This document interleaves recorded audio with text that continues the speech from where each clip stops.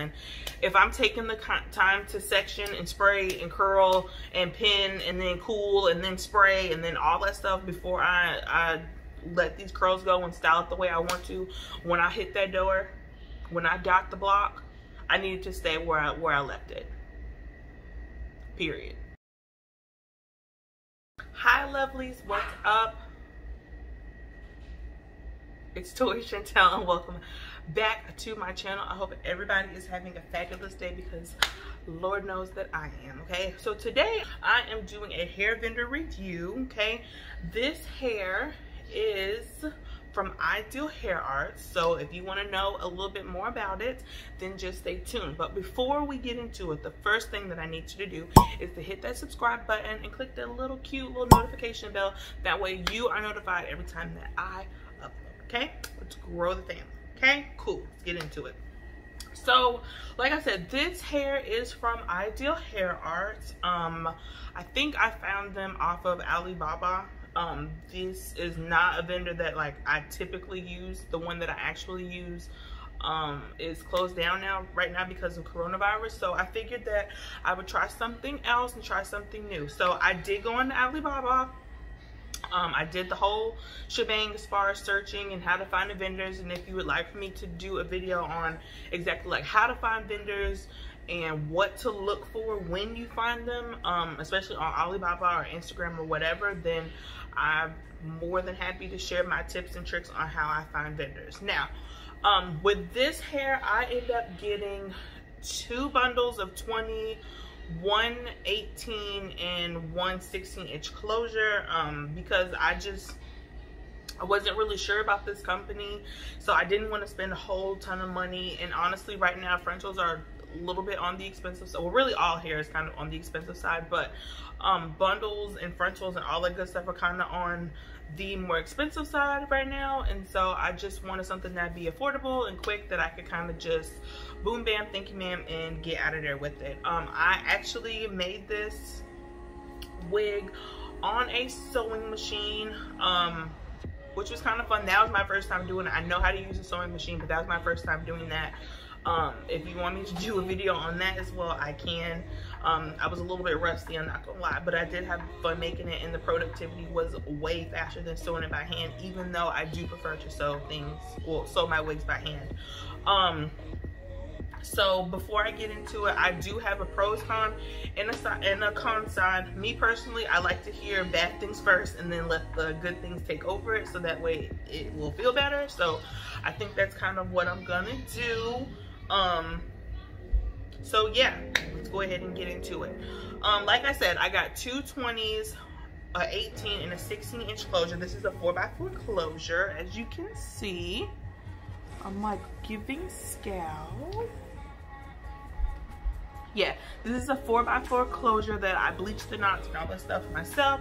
I kind of over bleached it a little bit, but I didn't have anything to fix it. So, and listen, if you can see all of the imperfections, you're too close anyway. So let's start there. But anyway, let's go ahead and jump into it. So like I said, I like to hear the cons of things first and then kind of let the good things come through and clean it up for me. So let's start there. Now the cons are, first of all, this is not human hair like the company claims, okay? They tried to argue me down about it, and I'm like, I'm not trying to hear it. This is not human hair. It's good for what it's supposed to do, but it's not human hair the way that they would make it seem. There are fillers in the hair. I can really see that it's like a mix. As soon as I open the package, I could visibly see the fillers in the hair, and I honestly was a little bit hesitant to even mess with it after that point, but I was like, you know what, I got this new sewing machine and I'm doing something new, so worst case scenario, this hair will just be my teaching hair and I'll just use it, you know, to do whatever and just practice my craft. So either way, I felt like, you know, if I'm gonna take a L, but I'm gonna gracefully take a L if I was gonna take a L, you know what I'm saying? So Luckily, I didn't take too big of an L behind this hair, but I kind of did. When I first got the packaging, I did cut off a piece of the hair from the bundle. That way I could do a burn test, and that way I could do actually I cut 2 pieces off. I'm sorry. I cut 2 pieces off. That way I could do 1 part burn test and 1 part color test. Now, I wish that I would have thought about filming that part when I first got the hair, but I didn't. So that's my bad. I don't have that footage for you, but I can just tell you, and if you believe me, you believe me, and if you don't, that's cool too.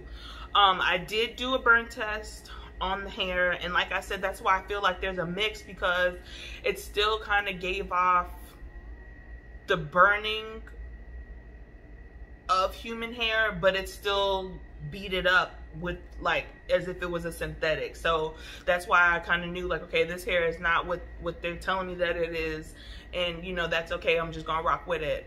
I did do a color test on it as well. I used my Paul Mitchell lightener, and I used 40 volume developer. I left it on for maybe like 35 minutes. The highest level I could get to, most people will tell you that it's gonna be level 27. I normally don't use those terms because I think of hair color like in a professional way, because I am a licensed professional. So I'll be using both terms like interchangeably. That way, if you're a professional, you understand what I'm saying, but if you're not, then you understand what I'm saying too.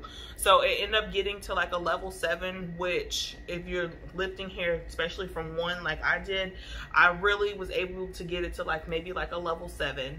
I did rinse it out, dry it, and then go back for a second round, and even then I was able to kind of get it 1 more level up to a level 8, but it still would look like level 27 if you just, you know, were buying hair from the hair store.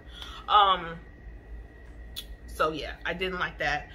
The other thing that I didn't like is that on the piece that I did the color test on, I did the whole shebang with it. Like, I treated it like it was actual hair, like it was actually on a client. And so I did the lift, and then I shampooed it. Didn't blow dry it specifically. I just kind of let it air dry for a hot little second.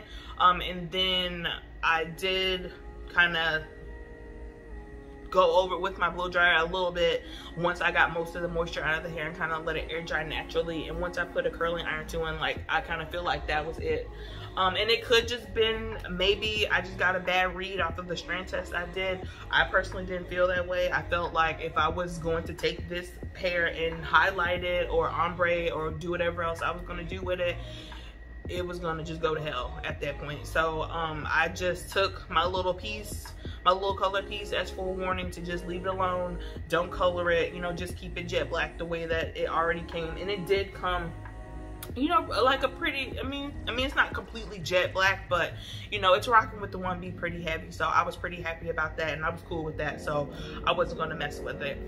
As far as the closure, there was a little bit of shedding going on when I was bleaching the knots and getting it ready and all that kind of stuff. So, and then like even with the plucking was a little bit weird, because I just kind of feel like, I'm not saying that you have to like work hard to pluck, but it almost was like too easy to pluck. I don't know if that's making sense, but that's kind of what happened. Let me see. Okay, then the other thing too, there are a bunch of short, and you can't tell because I did my thing, because you know, I do what I do when I do it, but I could tell, like, even before I even opened up the bundle and I just kind of ran my hand down the actual bundle, there were a lot of short hairs poking up. If you don't know, when you're testing hair, one way that you would know if the cuticles are all smooth and aligned is you're going to take the bundles, you're going to bend it in half, and then you're going to kind of run your hand over the back of it, and it'll kind of tell you, it's going to tell you, not kind of, it's going to tell you if there are a lot of short hairs in the bundles, and there were a lot of short hairs in the bundles. Like I said earlier, like I could tell that there were fillers in the hair. I literally could see the fillers, but even once I was, you know, running my hand down the bundles, there still were other short hairs that were popping up, and I kind of was like, okay, you know what I'm saying? Like at that point I kind of had an idea, like I knew what I was working with when I got it. There was nothing I could do about it, so I just said I'm gonna use this hair so I can do my thing and practice with it. It is what it is, you know?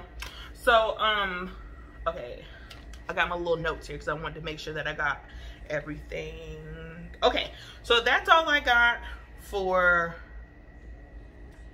the cons, my bad, the cons.